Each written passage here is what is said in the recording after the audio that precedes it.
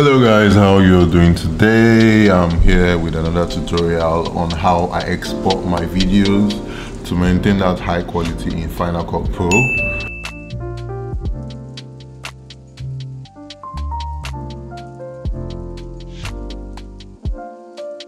So let's get straight into it. The first thing I do is when I'm trying to import my files into Final Cut Pro, I open up Final Cut Pro and I create a new project. Let me name it Export Settings. I open it up, I leave it at 1080p. I put my rendering at Apple ProRes 422 HQ. That's the import. Then I click on OK. Then usually I drag and drop, and then I wait for the file to render. While it's rendering, let me just chill. This is also going to be a new episode I'm going to be shooting every week. It's going to be an episode where I teach a tutorial about an editing trick or a shooting trick that I actually know about, and I'm trying to teach you guys.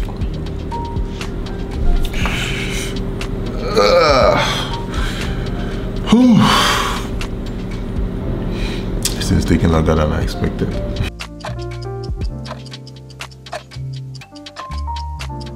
Let me show you guys my setup. Why this thing is still exporting. Show you what the behind the scenes look like. So this is the behind the scenes. The camera is just here. I have a very tiny ass tripod. I'm just using window lights to work up myself. Okay. I think it's done importing. So the next thing we're gonna do now is, since this is already a clip, we don't need to touch it. Like, we're assuming this is your actual edit. Then to export, I just go straight to this point right here. I click on my file default and wait for it to load up. Then for my export settings, I go from info, I go to the settings, and I leave it at Apple ProRes 422 HQ, and it actually has a bigger size than if you're exporting at H.264, which is a smaller size file. But I leave it at Apple ProRes 422 HQ, and then I click on next. I click on export settings, which is the name. I save to desktop, then it exports and it saves. Knowing fully where we're trying to upload to Instagram, which means the file is going to be a very large file. You don't want to be uploading 814 MB to Instagram, because it's going to compress your file. And it's gonna, like, who wants to upload 800, and that's a very large file. So quick time here, we just go to the file and we click on export as.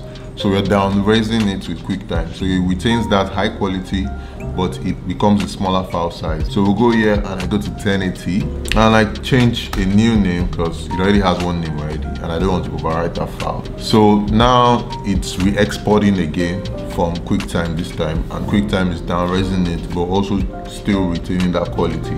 So yeah, I think it's almost done. Yeah, so now we're done with this one, and then we can look at the two files. Here, this is the file we first exported.